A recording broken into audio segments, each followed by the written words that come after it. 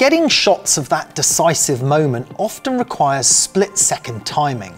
1/1000th of a second earlier and nothing has happened, or 1/1000th of a second later and it's all over, the moment is gone and you've lost the shot. This, of course, can be very frustrating. So how do we capture those decisive moments accurately and so precisely? In this video, I'm going to show you how.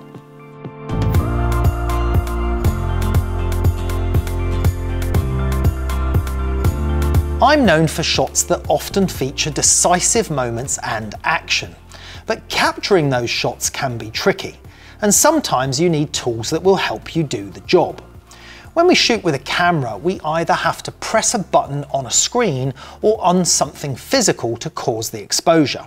In any DSLR or mirrorless camera, there is a small delay in doing so. In DSLRs, there is also a slightly longer delay because the mirror in the camera has to lift up out of the way to let the light pass through and record on the sensor. One great way around this is to use the mirror lock up feature to reduce that delay time. But even with that, our human reaction times are not always quick enough to do the job accurately, and this is where triggers come in. Triggers are devices that are used to fire our flashes or our cameras, or both, at a very precise moment in time.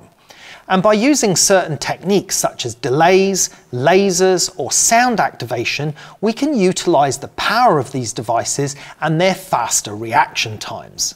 There are many triggers on the market, and I've used several different ones in my time, and I continue to use different models for different purposes.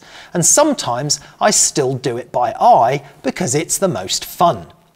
Let's start with the basic sound triggers.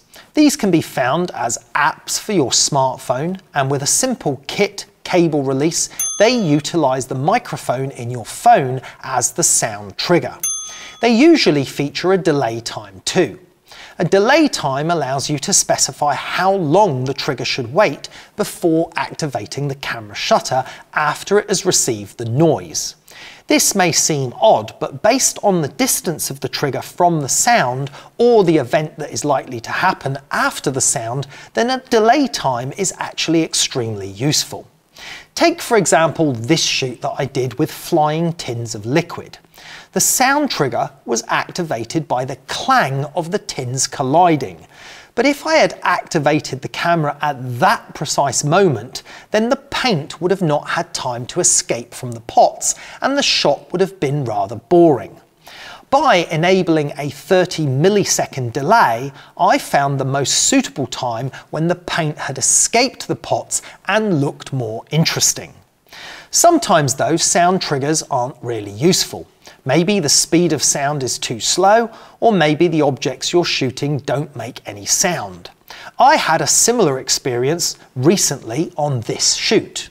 I tried using sound triggers, but the noise created by the ball hitting the racket wasn't sufficient.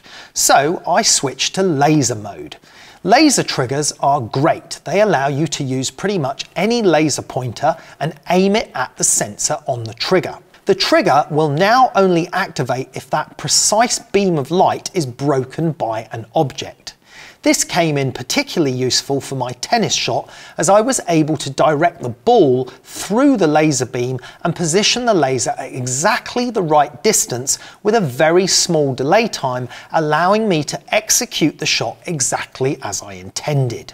Other triggers can be activated by using light or even lightning, and others by breaking an infrared beam. These are common in wildlife photography as the beam battery life is longer and it's invisible to animals. Others can simply be used as remote controls over a long distance. You don't even need to buy a trigger. You can ask an electrical engineer to design and make one for your requirements. Fellow photographer Urs Recker had one made with a very long cable that he could plug into the lights or the camera, and then he simply moved the trigger further from the sound as an alternative to a delay time. Finally, if you're looking for the fastest and minimum delay time, then I recommend you plug the trigger directly into your studio flashlights.